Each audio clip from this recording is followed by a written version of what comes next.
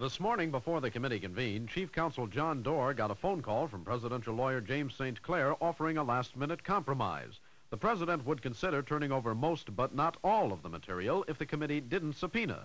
After a few partisan votes on amendments and a compromise dealing with some specific conversations with White House aides was reached, the subpoena was finally voted. Chairman Rodino was pleased with the outcome.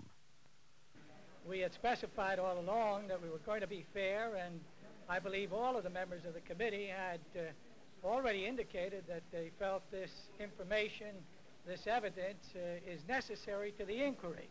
There, of course, are always differences of opinion as to how to discharge a duty when you have 38 members, but I think that after having talked about it and having shown that we were being fair and responsible, that the majority of the members, the overwhelming majority of the members, felt that this was the only thing we could responsibly do.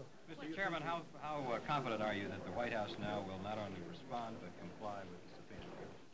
I'm just hopeful that the White House will comply. All we can do is discharge our responsibility. We felt that it was necessary in the light of the 45 days delay that we make our feelings known through the subpoena.